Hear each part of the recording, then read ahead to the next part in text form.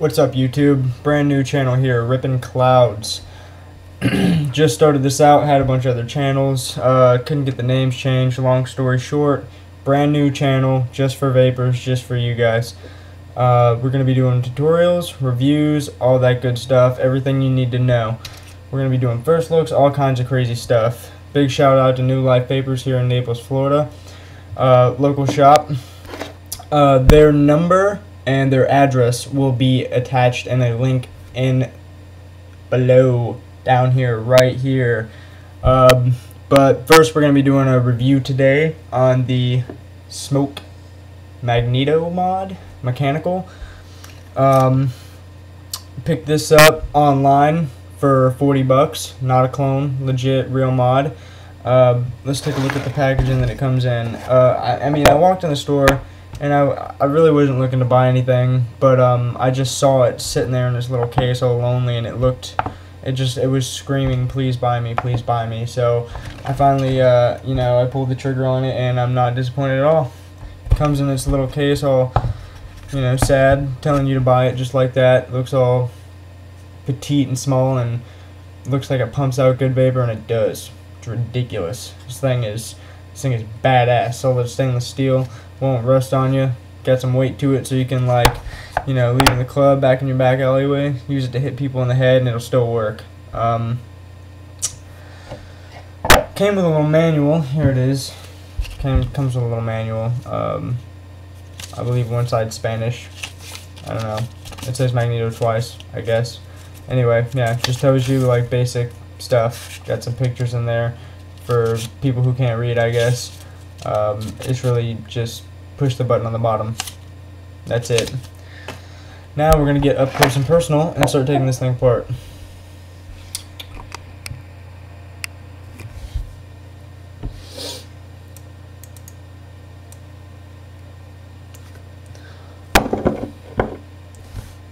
Get some light up in here.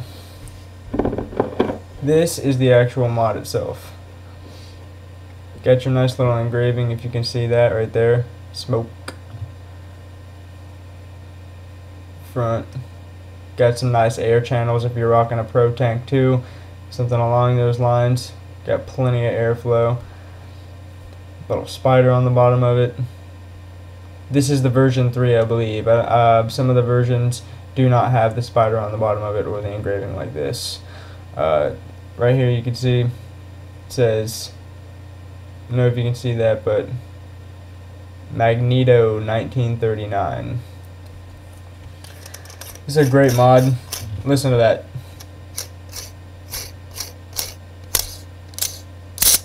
Look at those threads. So smooth. Yep. Here's the top part. Breaks down like that. Let me zoom out a little bit. There we go. That's better. Then this part splits off. Look at that. Look at that. That's nuts. The threads are so perfect. They just glide. That's how sick these threads are. Not crunchy at all. This thing is perfect. This tube kind of takes a little while to get out because it's pretty long. It's an 18650 battery. This tube seems fragile, but it's not. It's stainless steel, and it's good grade stainless steel.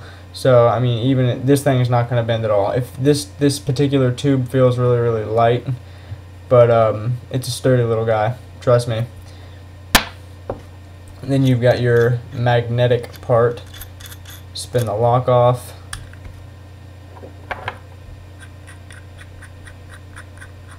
Again, can't even hear those threads barely. And your magnets are just chilling down here like that.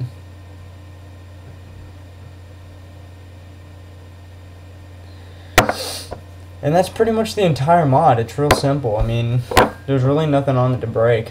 You don't have any springs. It's all pretty much, screw together one piece. Here's the inside of the top of the top piece.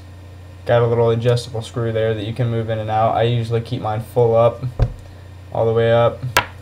And this little piece right here, you do have to be careful because when you are locking it, this piece inside this little brass piece with those two notches on the side will spin, and it'll allow the button to travel down further, so you get more of a throw on it. But I have it adjusted all the way in, so it's not that big of a throw. Well, I mean, it's still kind of a long throw, but let's throw a battery in it and see how it looks with the 18650.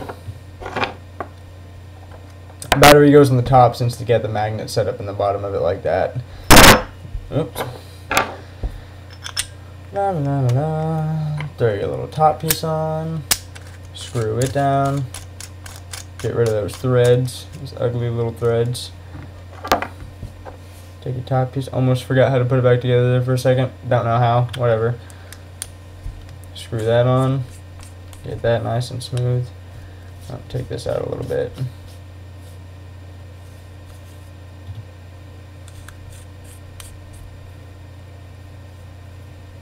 That nice and tight.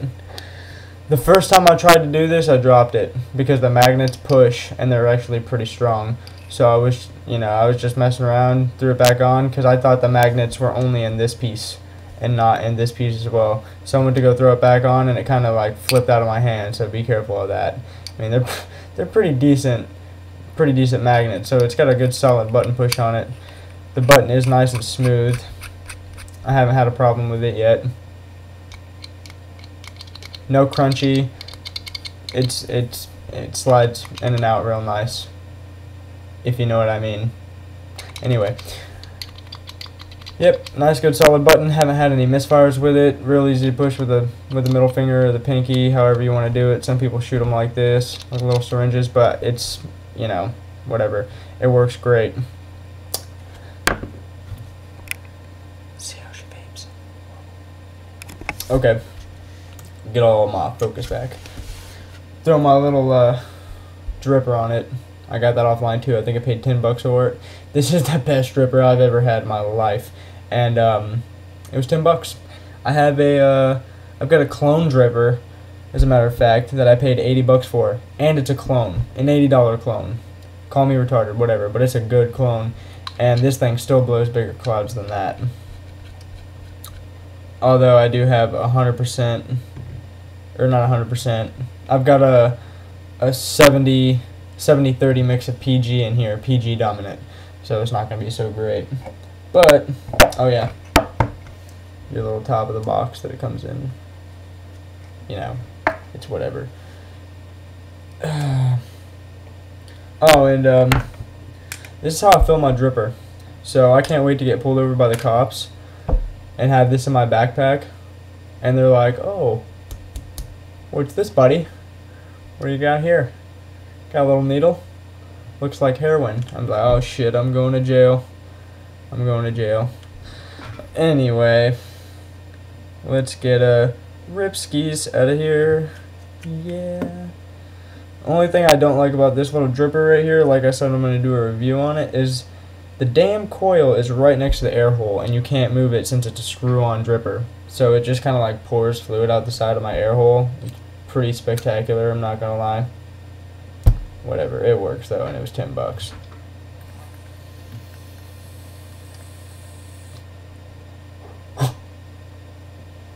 That's rough.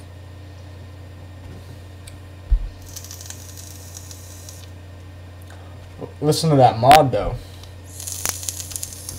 Burn the shit out of some coils. This battery's at 4.2. There is absolutely, I love this mod so much because there's no voltage drop. What you put the battery in here is what's gonna be put to your coil. So if this battery is fully charged at 4.2, you're getting 4.2 volts.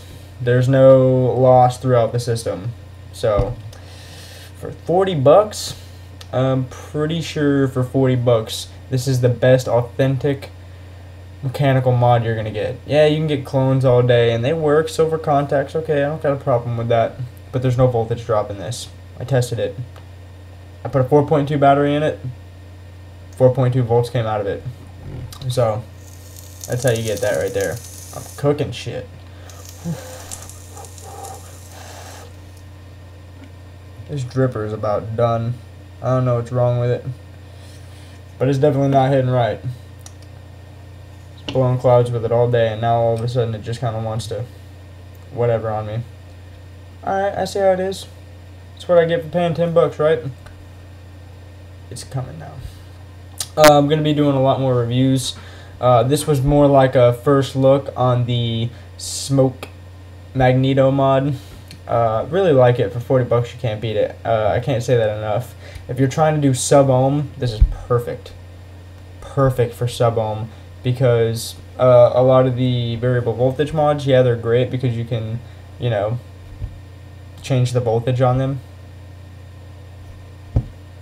Anyway, they won't do sub-ohm unless you get like a really, really good one, and that's going to cost a lot of money, like more than $80, more than $100, more than $150 is when you're starting to get into the stuff that'll fire like 0.5 or 0.2 on a sub-ohm tank like this. This is 0.5, and my SVD by iTaste won't fire it because it's too low. My iTaste MVP won't fire this because it's too low. As a matter of fact, on the SVD iTaste, it just says NON. It won't even tell me what the ohms are. Same with the SVD.